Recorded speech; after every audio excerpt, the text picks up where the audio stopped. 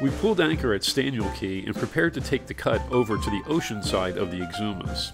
We had never navigated any of the island cuts before, and I was a little bit nervous. I had read several horror stories about strong currents and narrow passages.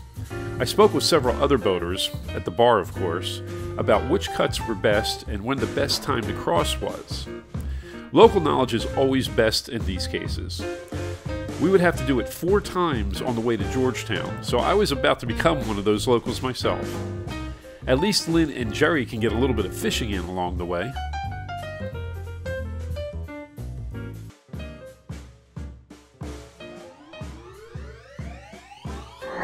Whoa! Man, that was weird. Ed, who's captain in the helm? I'm captain. I'm up there. I'm here to. Here, I'll explain. I'm from the future, and I've come here to interrupt this video, sorry, to let you guys know that Lynn and I are going to go to the Annapolis Boat Show on Friday the 8th and Saturday the 10th. We're going to be hanging out, checking out the boats, going to maybe some seminars. We're going to go to the restaurants, hit the bar. So if you're going to the boat show, reach out to us. Talk to us on Instagram or Facebook, or comment below, or hey, if you see us, say hi. But I have to get out of here, so I'll talk to you guys later. See you at the boat show. Well, Jerry, that's just great. Now he's got a time portal. One look in your eyes and I find it. When you leave in my mind I rewind it. When you got it this good, you don't fight it.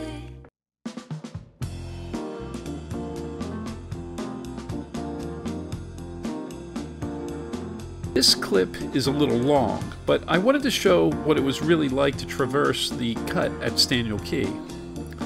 The passage is narrow, with shallow water on both sides, but it wasn't all that bad. We followed the advice of some of the fellow cruisers and picked a good window.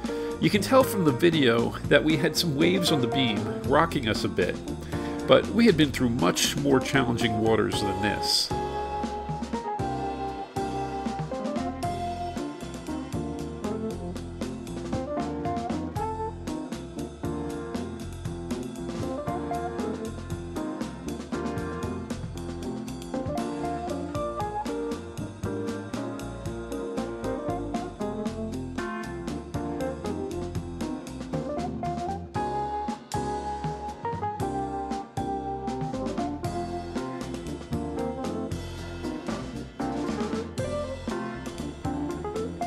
Next up was Rudder's Cut. Now, Rudder Cay is about halfway to Georgetown from Staniel Cay. We wanted to spend the night there, so we had to take the cut, this time from east to west. They call that rock in front of us the Whale for obvious reasons. The word is, you head right towards it until you are through the cut, then head to starboard for the anchorage at Rudder Cay.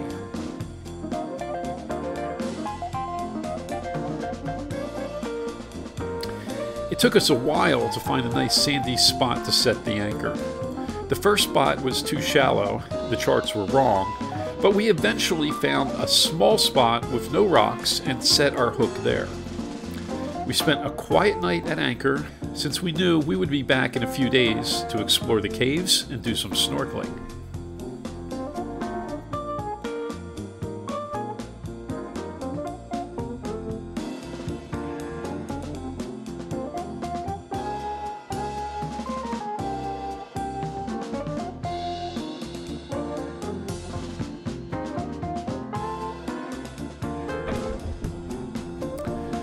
We pulled up the anchor in the morning.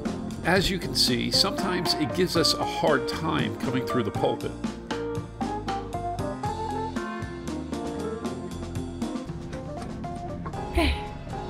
It had a lot of sand and growth on it, so it had and it wouldn't turn.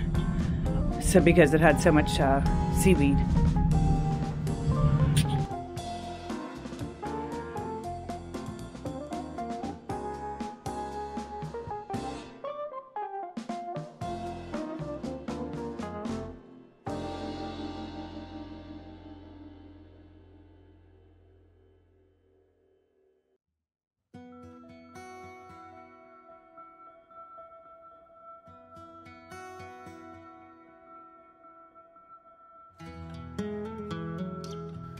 Whenever we tie up on a fixed dock with exposed pilings, we never put the fenders out as they can get hung up. What we did not know was that this marina had removed the bumpers that cushioned the pilings, but left the mounting bolts, which extruded about 3 inches. We arrived at the exact wrong time. The tide was such that our rub rails were at the exact height of the extruded bolts. This caused significant fiberglass damage to the rails. I know viewers will wonder why I did not complain to the marina and try to get them to pay for the damage. Well, the marina is a mom and pop place that was mostly destroyed in a storm. In fact, we were the only transient there. In other words, there was no way they could or would take care of it. So we are in Georgetown, finally, after roughly 31 days and maybe 1,500 miles. We are finally here. We are staying at the Exumas Yacht Club, which is a marina that is currently being rebuilt.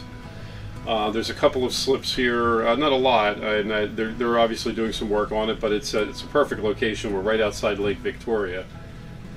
We haven't been to town yet to explore, but I can tell you a couple of things. This is one of the most, probably the most beautiful entrances to a port that I've ever seen. The water is amazing. The islands are amazing. And well, we're going to explore the town, but I'm just happy to be here. If you do get here sometime soon, though, be careful. These docks are under construction, and there were some bolts sticking out of the pilings. Put about 5 gouges in the rub rail on the side of my boat.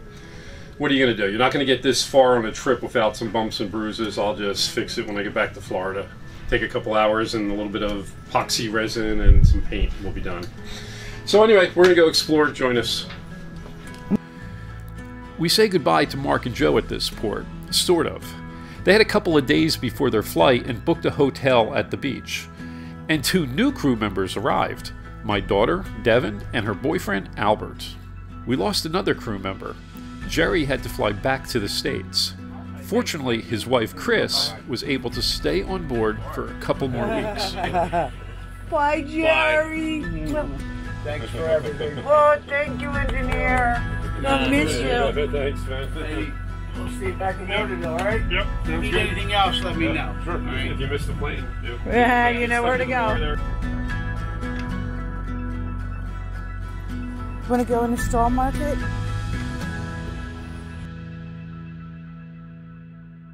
We are here at the straw market in Georgetown, and I think I was conned because Lynn said we're going to go to the market, and I thought we were going to the supermarket where I could get something nice and cold to drink and maybe some milk and things like that, and we ended up here at the straw market where we bought straw and towels and coffee cups and not sure what else, some kind of sticker thing that Devin got, and well, anyway, we're on our way now to a restaurant. I think it's called Shirley's Fish Fry.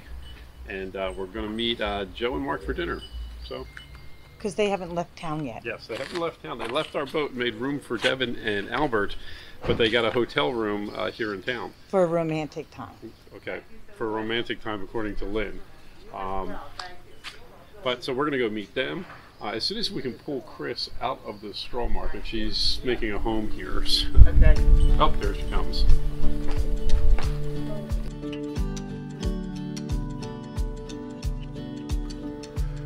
We decided to walk the half mile to Shirley's.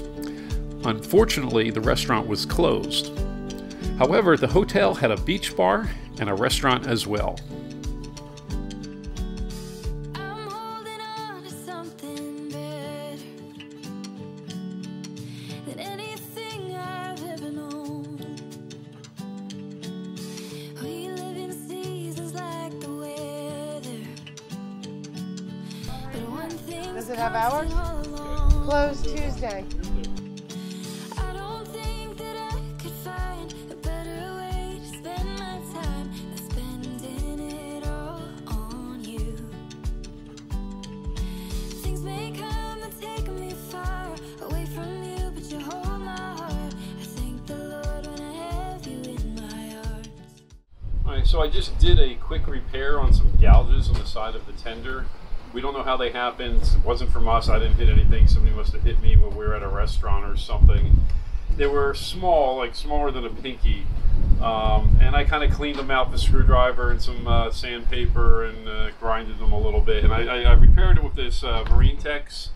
It's basically a epoxy that hardened. It's pre-thickened and it's white. It's good for small, quick repairs. I don't really consider what I did permanent. I think sometime when I get back to our home port, I'm going to need to pull the tender off, put it on land, and do a, almost the whole side of the boat, just kind of go over.